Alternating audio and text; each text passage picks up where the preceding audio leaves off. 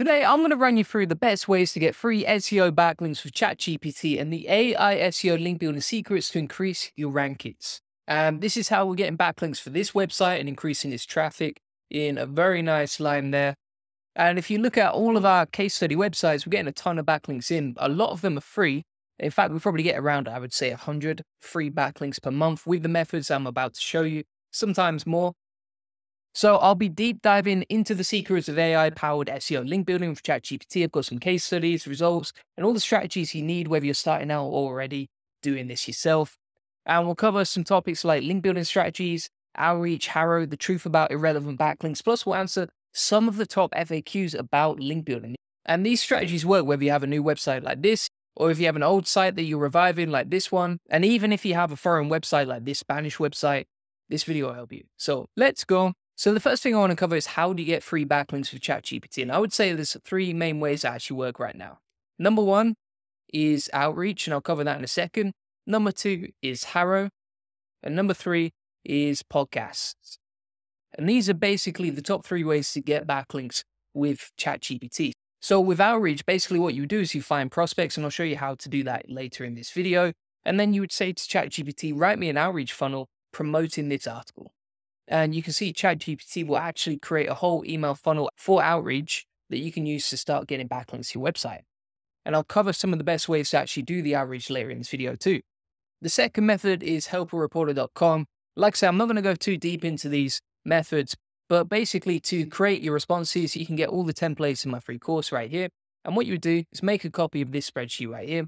And then essentially using OpenAI and GPT Sheets, you can actually automate your HARO responses. And all you do is you go to extensions, GPT Sheets, set your API key, enable it for the spreadsheet template, and then you can paste in your response here and it will generate an automated response to the HARO query. So this is how the whole workflow works. Basically, you create an account on Helper Reporter, you sign up as a source, then you would get the email roundups from journalists who are looking for you to pitch them with your response to their queries. So for example, people might be looking for experts to talk about depression after the breakup, right?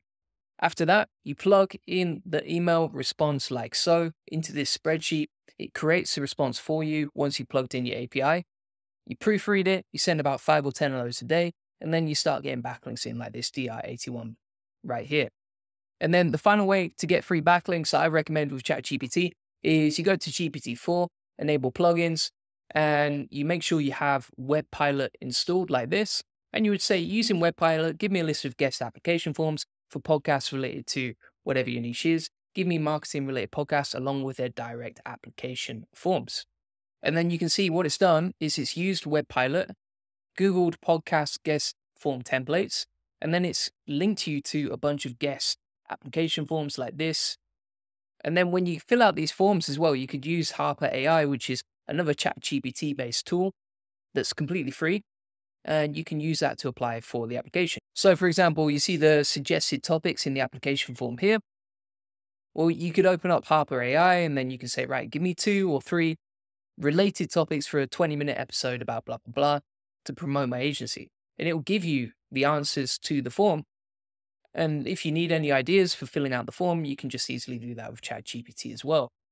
And then for these podcasts, all you do is you show up, you get the podcast recorded. It's a numbers game. You might send 5 or 10 applications a day to get enough podcasts to build links to your website. But once you start getting the backlinks coming in, number one, you're getting PR and you're promoting your business. But on top of that, you're getting a backlink like this straight to your homepage. So it's an easy way to get free backlinks. Didn't pay a single penny for this, and you can easily find the application forms using ChatGPT and webpilot like we've done here. And then you can easily fill out the application forms using Harper AI and just getting the creative stuff. The rest of it you can fill out yourself because, you know, job title company doesn't require much thinking. Now, one of the questions I get asked a lot is how many free backlinks do I actually need to rank my website?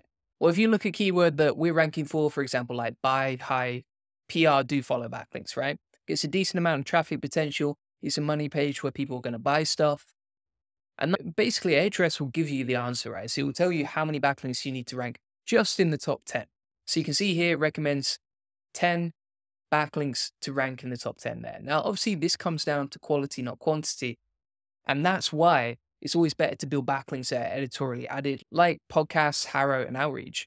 If you actually look at how many backlinks we needed to rank for this keyword, you can see that we've got 37, but actually we've only got 6 unique domains pointing to our website, but that's enough to rank number 2 for this keyword. So if you're trying to plan out your link building strategy and put a game plan together in terms of how many backlinks you need, just look through the top 10 ranking websites, look at how many referring domains they've got, and then you can figure out, right, okay, well, if I don't build any backlinks, I'm probably going to end up around 10th or less. If I build around 5 backlinks, I'm probably going to be between 9 and 3rd, depending on the quality of those links. But if I really want to rank like top 3, I need at least 5, maybe 6 or 7 backlinks to rank for that keyword. And you can easily get a feel for that looking at your competitors and seeing what they're doing to rank. The thing I would say is it's always less than you think, right? So for example, Ahrefs recommends you need 10, but actually a lot of the backlinks that your competitors getting won't be very high quality. So for example, if we look at this website and we see how many backlinks they've got 20. So why are they not outranking my page that's got 6 referring domains here? Because they've got 8 referring domains. Well, actually, if you look at their backlink profile and see what they're doing to get backlinks, you can see they've got backlinks from pages like this, which are kind of like just spammy auto-generated websites. And it's not necessarily that they're building links from spammy websites like this. It's just the fact that some of these get auto-generated.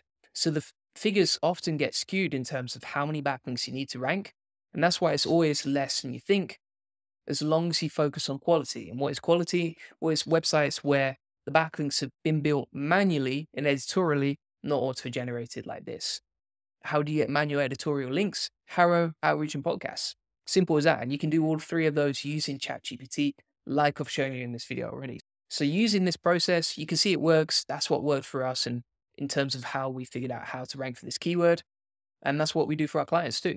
Someone recently posted on my YouTube channel, what's better for a brand new website, right? So let's say you're building out a brand new website, you haven't built links before, and they were wondering whether to build backlinks to the main domain or build backlinks to posts. Here's what I prefer personally. If I have complete control over it, I much prefer to build backlinks to individual posts. And why is that? Simply because then my backlink profile is more diverse in terms of the pages I've linked to. On top of that, I can link internally from this page to the other pages I want to rank. And that's what's working for this website.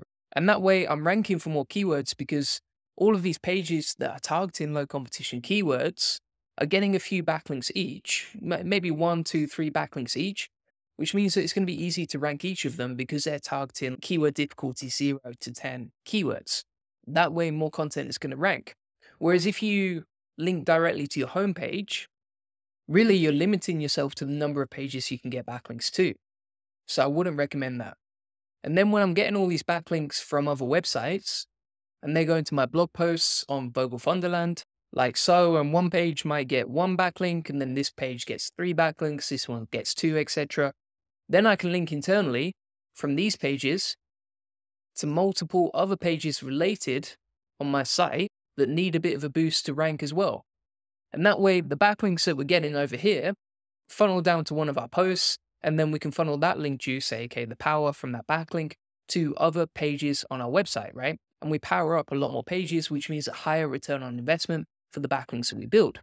Whereas if we only built links to our homepage like this, then we only reach a limited number of posts, unless they have a lot of internal links as well. But basically, by covering a larger number of pages linked to, as you can see over here, on this website, there's quite a big variety of websites that we're linking out to. That means we can rank for more keywords. As you can see, the number of keywords and the number of organic traffic is going up, which means we get better results like this for a brand new domain. And we're not limited to building only links to our homepage. The other thing I would say is when you're building backlinks to your website, the content on your homepage is not very interesting to a webmaster to link to, which is why we create blog posts like this. And this brings me on to the next question, which someone asked me, which is a blog post already published on your site that you want to have backlink to? And what we do is we create linkable assets like this page right here that attract a lot of backlinks, as you can see. And when we do outreach, this is the most popular page to link to on our website. So you can see if we search for my page about climate change, we've got 12 different backlinks to that page. Why is that so popular for link building from outreach? Simply because it's a more valuable post, as you can see. And we actually created all of this content using Perplexity AI. You can watch my old videos where I created that page live. And if you need a link, just let me know in the comments. But basically what Perplexity does is it fact checks and source checks everything in your content, which is really good for link building, especially link magnets, because everything is just well referenced and well resourced, which makes it much more appealing and attractive for other websites to link to when you're doing outreach. And that's why we've got so many backlinks to this page, as you can see. And then again, we can insert loads of internal links to the right pages we want to rank, powering them up. But with a combination of AI to create the content and automate most of the research, and then setting up outreach for this page, we can build links much easier to this site. And I'll explain that in more detail in a second, actually. So one of the things I got asked was, what outreach software do I actually use for link building? So originally I used to use Lemlist and Mailshake back in the day, but it gets a bit expensive if you've got multiple websites you're building backlinks for. You can actually use Hunter for free. Using the free plan, you can actually send emails for free in their campaign section here. So if you sign up for a free account, you can start sending the emails. For me, because we have hundreds of clients at our agency, we actually use Pitchbox. And Pitchbox basically finds all the email addresses for you, filters the DR, etc. But it's super expensive if you don't have an agency. So if you're looking for cheap and free options, Hunter is good. Sending the emails manually yourself is even better. It's time consuming, but you get a better response rate because the emails that you're sending are not going through a software. They're being sent one by you.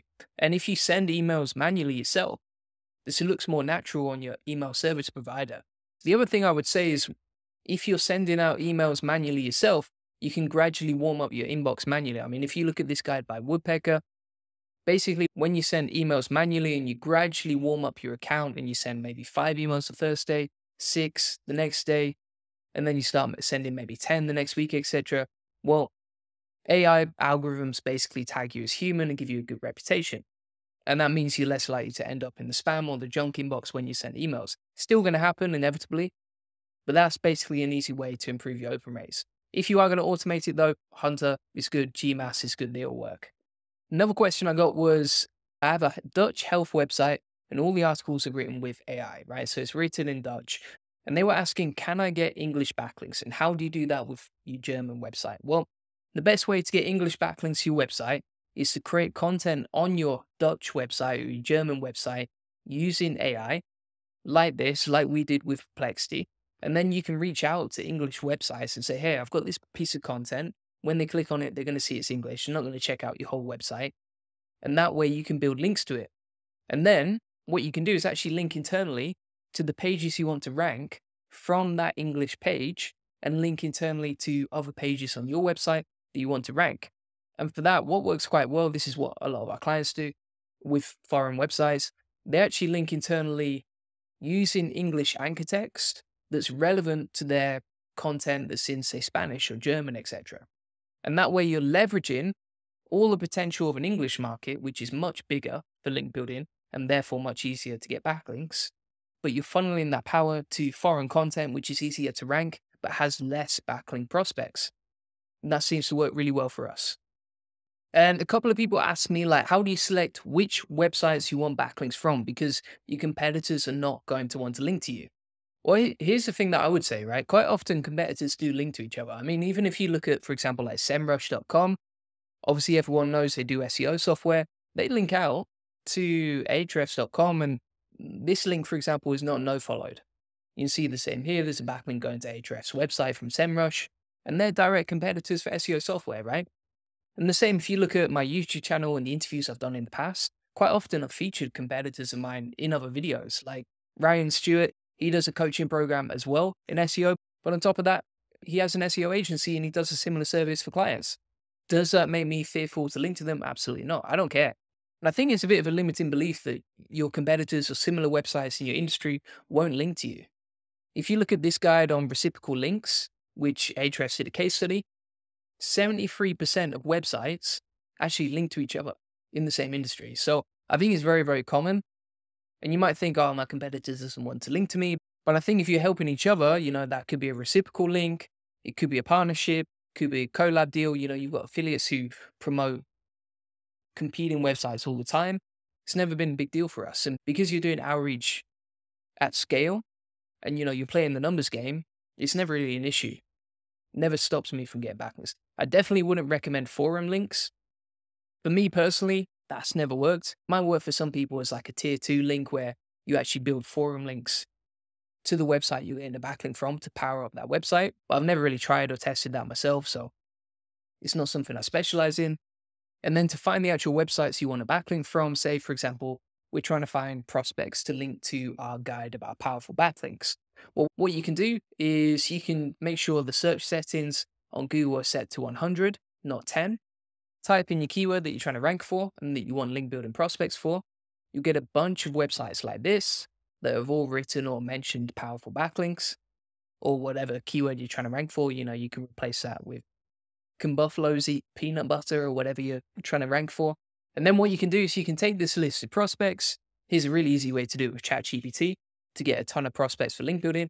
You can press Command and A if you're on a Mac, copy that, paste it into ChatGPT like so, and you're literally just taking the whole results from Google like so, and you would say extract the domains relevant to whatever keyword you're trying to rank for from this page.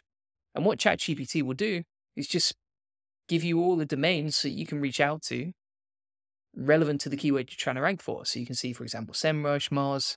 I would ignore any massive brands. So for example, is Neil Patel going to read my outreach email and then say, all right, mate, let's link to you? Probably not, right? The same with entrepreneurs. So just filter out the relevant websites that are smaller and more likely to link to you.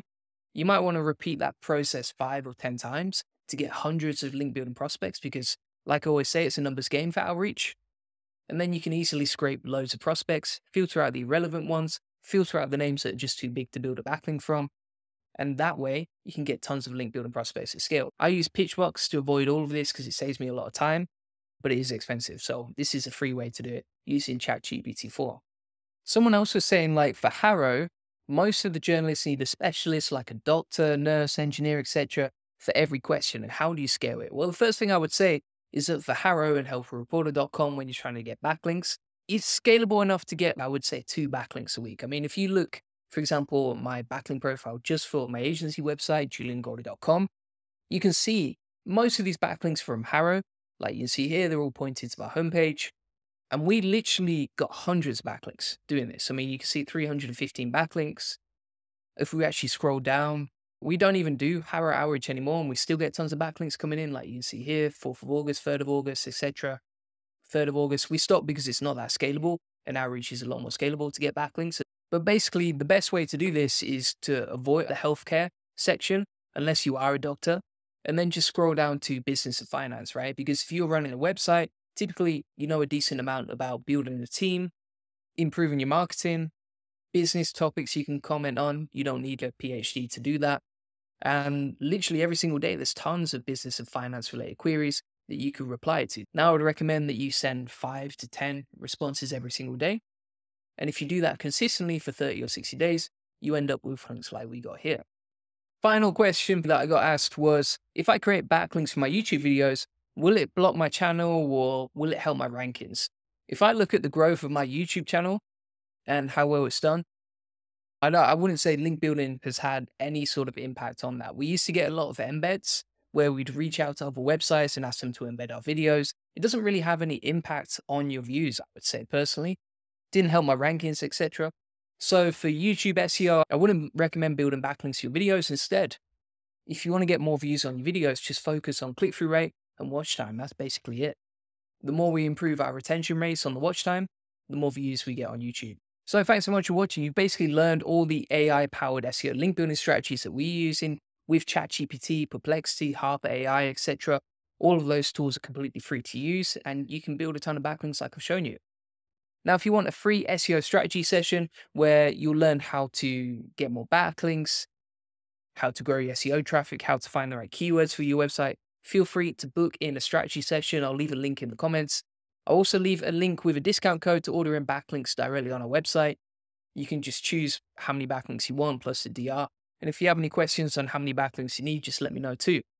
So make sure you subscribe. And if you have any questions, let me know. Thanks so much for watching. Bye-bye.